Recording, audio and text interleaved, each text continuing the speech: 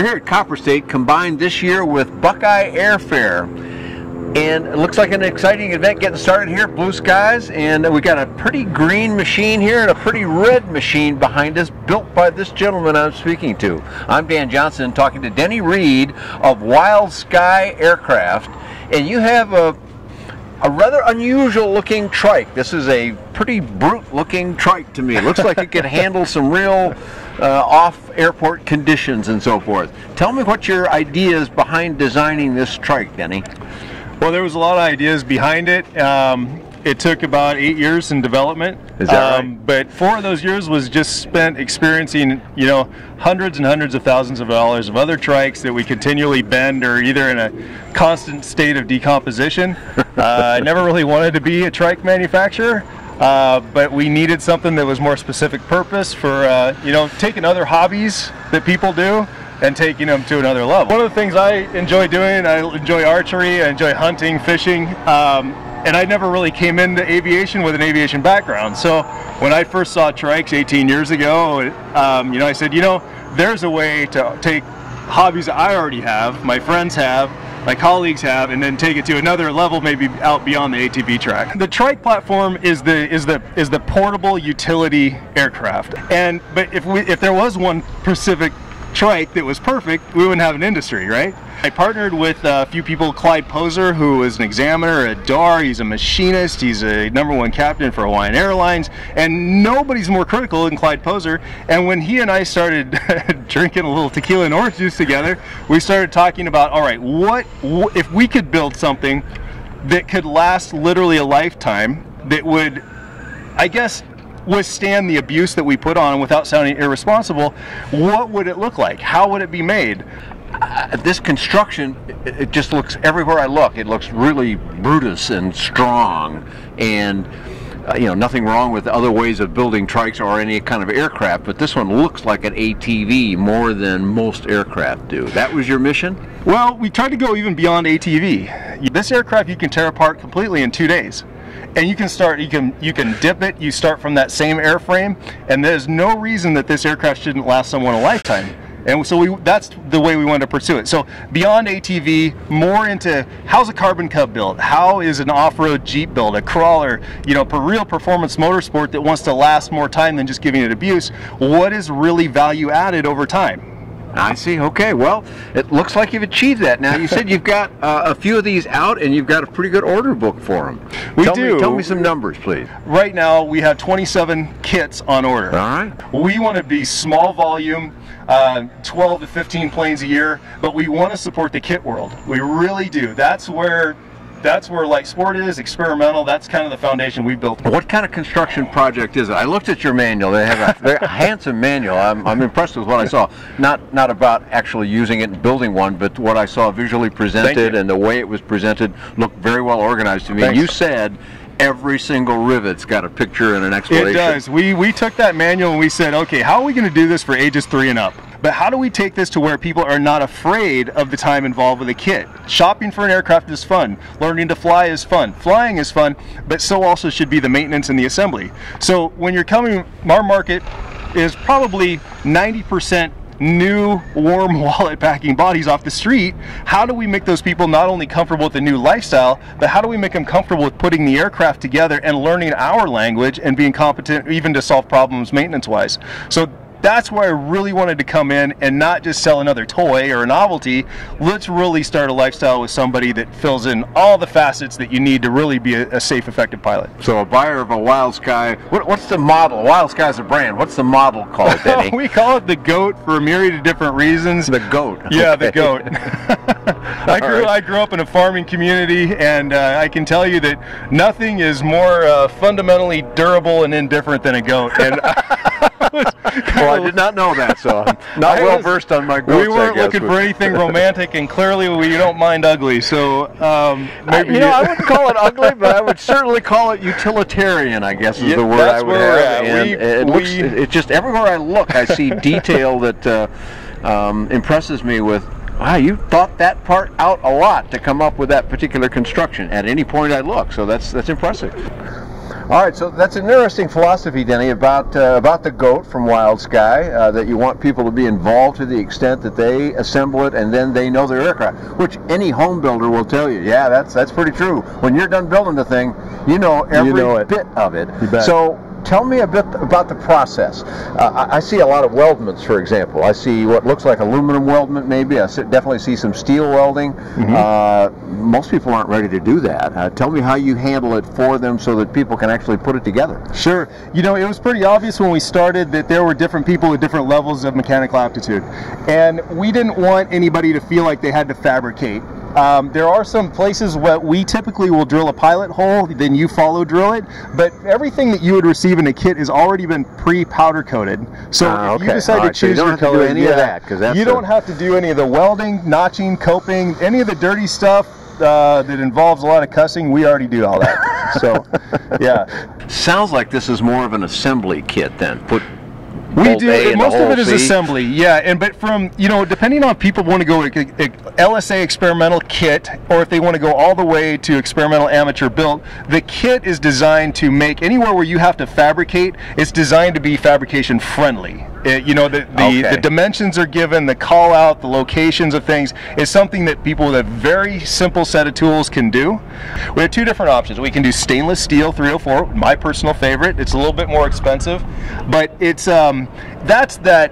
everybody knows 304 stainless steel, and it's maybe a little bit softer metal. It definitely weighs more than the 4130 chromoly. Does it? Okay. Yeah, but you know, in that environment where you just don't want to spend all your time being a constant caretaker of an aircraft, that stainless is something that looks brand new with with Scotch-Brite, and it'll stay that way for years and years. It works great in humid environments, on floats for certain. But chromoly is lighter. It's got a higher shear strength. So it depends on what people like, what they want. Okay. So different people tend to approach it differently. We do have Kestrel Aviation Services that actually helps with and does our builder assist. So if somebody doesn't necessarily want to take on the project all on their own, but they want to go somewhere like Sedona, Arizona, and they want to live for a couple of weeks and put their kit together, Kestrel Aviation Services does that for us. All right, well, let's bring them in and introduce your associate here, and let's ask some questions about that. Yeah, this is Sid Lloyd of Kestrel Aviation Services. He's been a kit builder since before the Earth cooled off, and he's really the Earth cooled off. That goes back a little ways. You don't look quite that old to me, but welcome, Sid. Tell me a little bit about this process that I was just asking Denny about here for a builder who says, okay, look, this is cool. This is just what I got to have. The philosophy that Denny espoused at the beginning of the video sounds like maybe that matches up perfectly, but then the guy or gal goes, I don't know, looks kind of like I don't know if I'm up for that. Yeah. So how do you handle that, Sid? My background, I built a Cozy Mark IV, I built a Glass Star kit, and I built a Team Air bike. Okay. And since then I became a light sport repairman, so I've done a lot of repair and work on aircraft. And I got to say that of all the kits I've worked on, the WildSky Goat manual is probably the best manual I've seen. It is mostly an assembly where you just drill out the holes, put in bolts, and as you go through the manual, you just sign off every picture, basically. Okay. Do you give an example of how simple the manual is? They'll have a picture of drill a 1/8 inch hole. Then they have another picture, widen it out to 3/16, and then another picture, widen it out to 1/4 inch. And I mean, that is literally how step by step the manual is. Yeah, it's a big, thick manual, and I can appreciate that it probably has all that detail in it. Of course, I didn't know that myself, but that's interesting to hear, Sid. Yeah. So, in addition to describing that about a builder doing this that is all on their own, you also give some assistance in a build assist situation. Tell me a little bit about that. Kind of to whatever the builder wants. So the builder can work with us in assembling a kit, or if they want, the builder can have us assemble the kit for them. Okay. When somebody comes to you and they say, look, I really don't want to do too much of the building at all, are you special light sport aircraft approved? Yeah, we are. I think we were the first ones to get an audit before we released an aircraft. And one of the things that we had some clients that were actually discouraged by the delay, but we refused to release any aircraft until we'd been through the audit program. Good on you. Good on you. So FAA's been out. I know how that goes. They come out with a bunch of laptops and several guys and really look carefully. They came with 5. It was pretty interesting. Yeah, and they look at everything, don't they? They do. do. They really scrutinize the distance between those end numbers.